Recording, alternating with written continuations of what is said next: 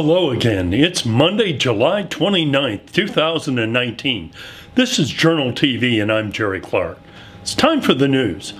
It was yet another musical weekend in Covington with entertainers Jerry Wimmer and Ray Scott performing at the Jackson River Sports Complex. Listen. 'Cause I got friends and know places where the whiskey drowns and the beer chases my blues away. There ain't no turning back this time. Yeah, I'm gonna leave this town behind. Oh, yes I am. Yes I am.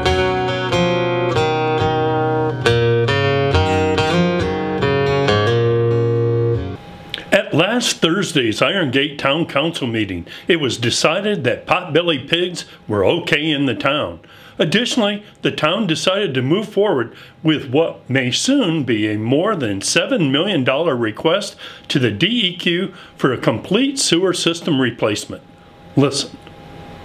Michael Jeffries came by yesterday, and he is the engineer with Thompson and Benton that is the town's engineers that have been retained to do the study and work proposal on the sewer system replacement. He gave us an initial estimate, if you'll remember when we presented it, of $7 million for total replacement. He presented a request for funding availability from DEQ, wasn't it? Yes. I've actually made a point to speak to every one of their neighbors, and their neighbors have no problem with them. They came to me, the information came to me from somebody that lived a block away about the pigs being there. But I've talked to all of their neighbors, and they all agree that they don't even really know they're there. They don't hear them, they don't smell them, they just see them go out there and play with them. And now a word from our sponsor.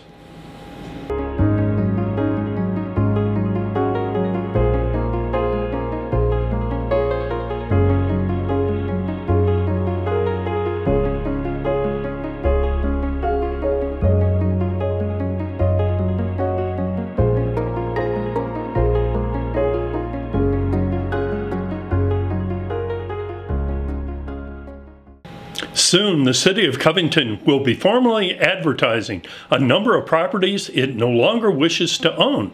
Two of these are the old Nettleton property and the former Rivermont School.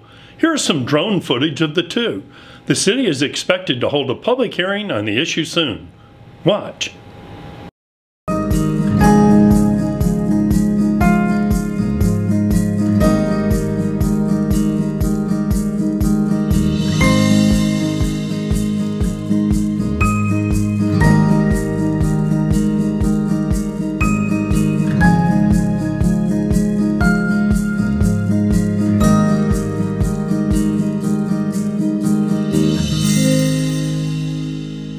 Two interesting events are coming up this week.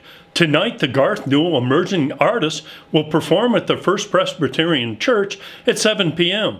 with three exceptional works on tap by Brahms, Shostakovich, and Ravel. And beginning on Friday, the Assembly of God Church in Clifton Forge is hosting a revival, August 2nd through 4th. And we'll be right back.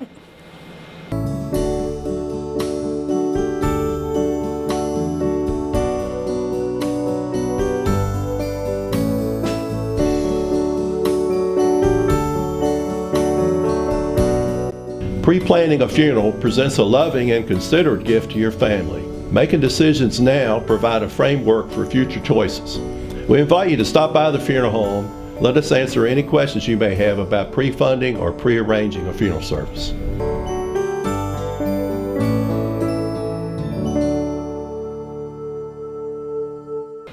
Let's take a look at some upcoming events.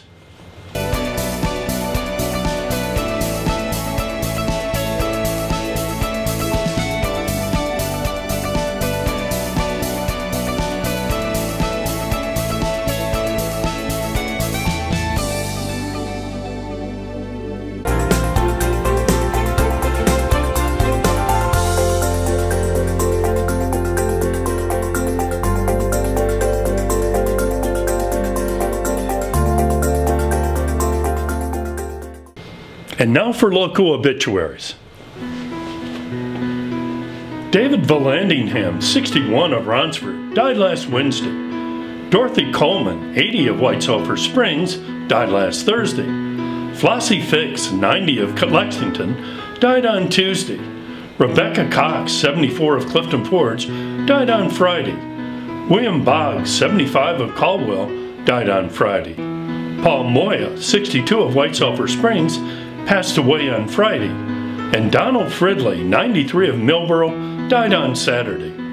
More information on all obituaries may be found on AlleganyJournal.com. Let's check out the local weather forecast. On Tuesday, it should be partly cloudy with numerous showers, high of 86 and a low of 67. And on Wednesday, partly cloudy with showers likely, high of 84 and a low of 67.